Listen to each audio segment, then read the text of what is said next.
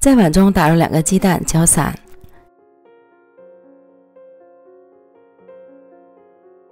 热锅凉油，倒入蛋液，快速滑散，炒成小颗粒状，盛出晾凉备用。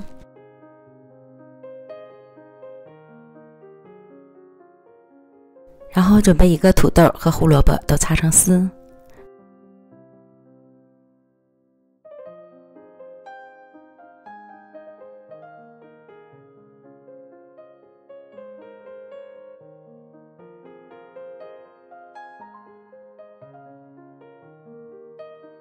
水烧开后，下入土豆和胡萝卜丝，再加入1把青椒丝，一同焯水1分钟。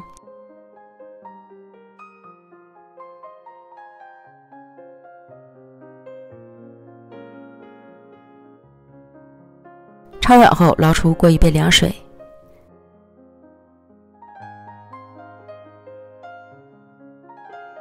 再加入1把火腿丝、晾凉的鸡蛋碎。按照个人口味加入盐、胡椒粉、蚝油、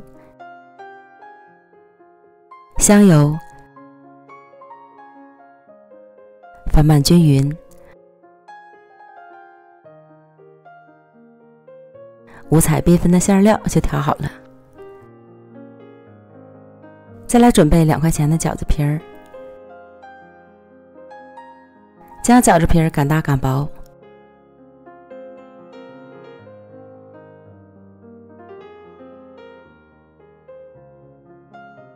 边缘涂抹一层水，方便粘合。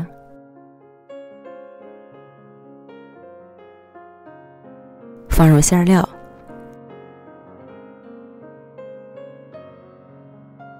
用包包子的方法包好。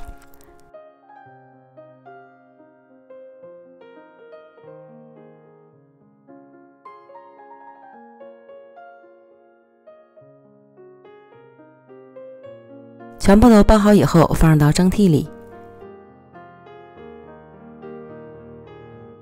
水烧开后，上锅蒸，大火蒸8分钟。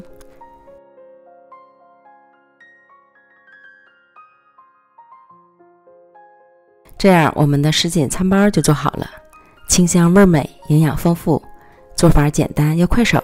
馅料还可以根据个人的喜好随意搭配，做早餐都非常不错哦。喜欢的朋友赶快试试吧。